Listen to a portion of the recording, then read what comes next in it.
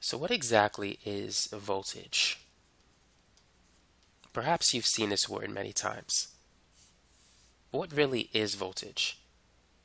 Voltage can be described as an electromotive force, also a potential difference, a difference in electric potential between 2 points. So for instance, let's say we have 2 points. Let's call this point A and point B. At point A, the electric potential is 12 volts. At point B, let's say it's 8 volts. So what is the voltage across this resistor? The voltage is going to be the difference between the potential of A and the potential at B. So 12 minus 8 is 4. So the voltage across this resistor is 4 volts. The unit of voltage is the volt.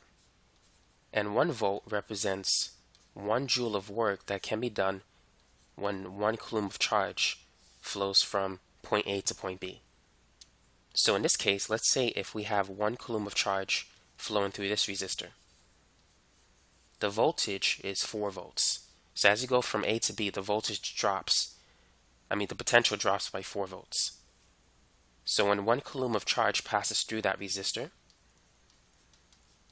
4 joules of work will be done on the resistor.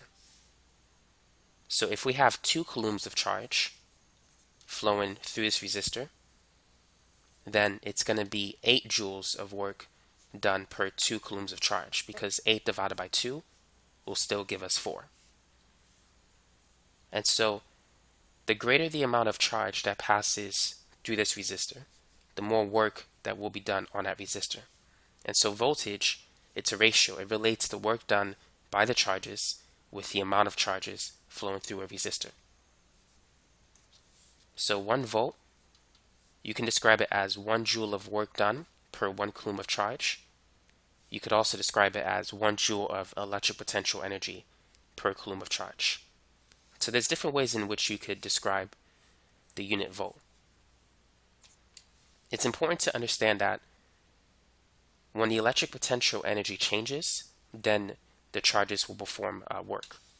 So work can be described as the change in kinetic energy. Is also described as the negative change in potential energy, in this case, electric potential energy. Now the unit for work, kinetic energy, and electric potential energy is the joule.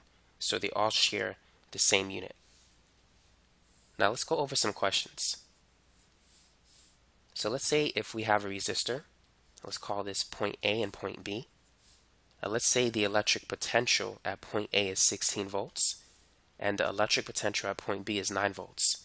What is the voltage across the resistor? So make sure you understand the difference between voltage and electric potential. Electric potential is basically the potential at a single point, at point A or at point B, but voltage describes the potential difference between these 2 points. So the potential difference between point A and B is 16 minus 9, so it's going to be 7 volts. Now, in which direction will the current flow? Will it flow from A to B or B to A? So A is at a higher potential than B. Conventional current always flow in a direction from high potential to low potential. Keep in mind, conventional current flows in the opposite direction compared to electron flow. The electrons are going to flow towards the more positive potential, that is the higher potential. Because they're negatively charged, they are attracted to the positive charges. But conventional current, it flows from a high potential to a low potential. The same way as water will flow from a high position, let's say like the top of a mountain, to a low position like a valley.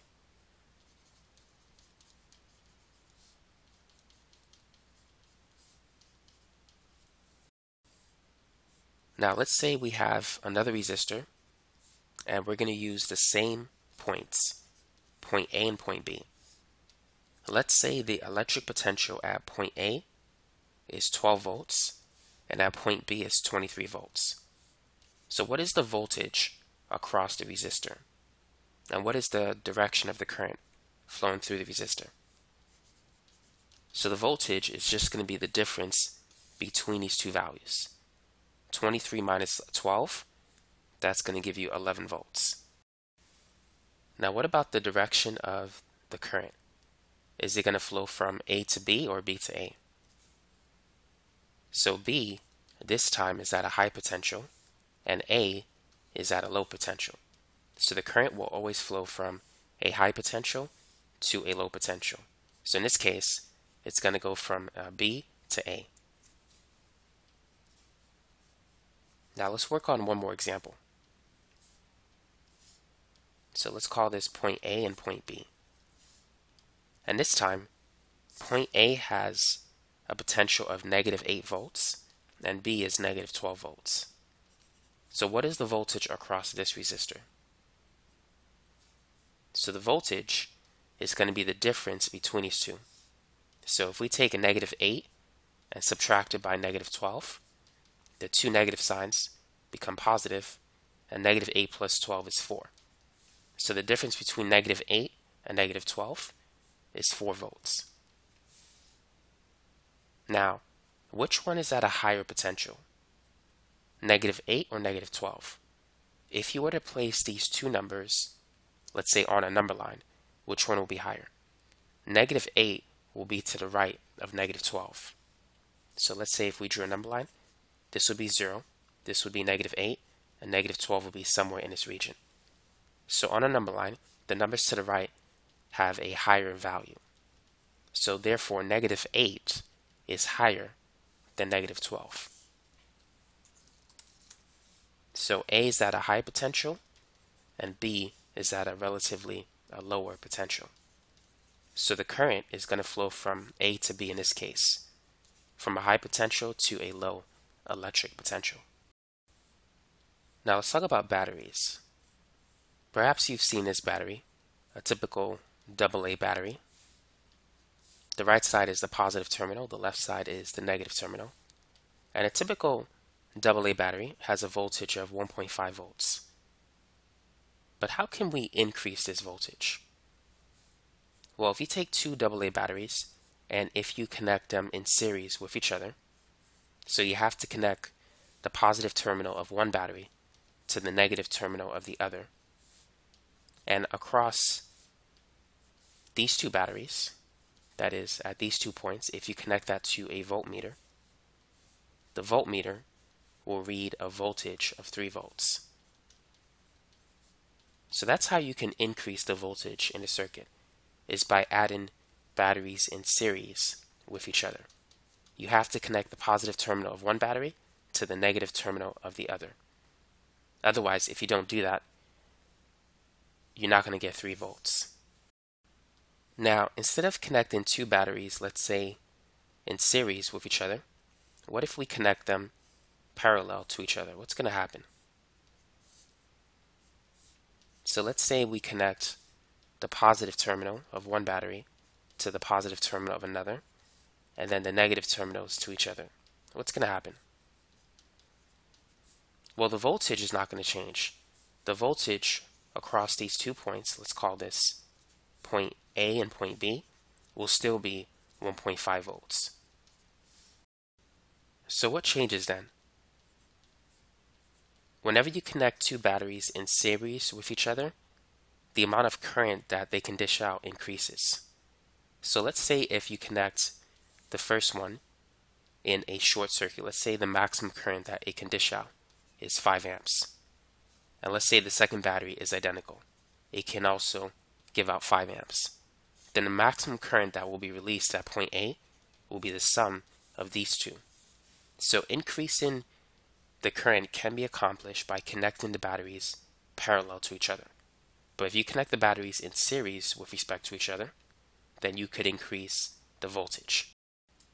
So now you know how to increase the current and the voltage based on the way you connect the batteries together. Now let's talk about the units for voltage. You'll see units like volts, kilovolts, or even millivolts.